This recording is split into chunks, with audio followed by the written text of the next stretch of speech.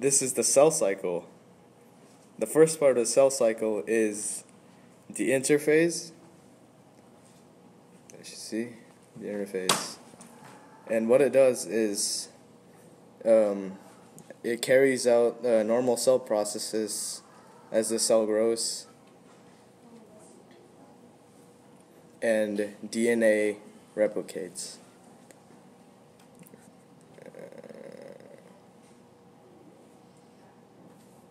And there. G1, S, and G2. Cell grows and performs normal functions, DNA is replicated, and cell prepares for mitosis. Interphase is the longest part of the cell cycle. Mitosis,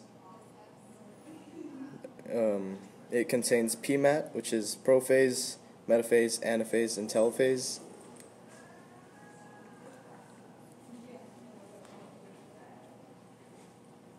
Prophase, the first part, nuclear membrane disintegrates, nucleus disappears, chromosomes condense, and spinal apparatus begins to form.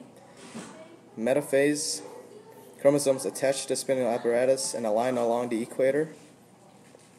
Anaphase, microtubule shorten and moving the chromosomes to the opposite poles. Telophase, chromosomes reach poles of the cell, nuclear envelope reforms, nucleus reappears, and chromosomes condense.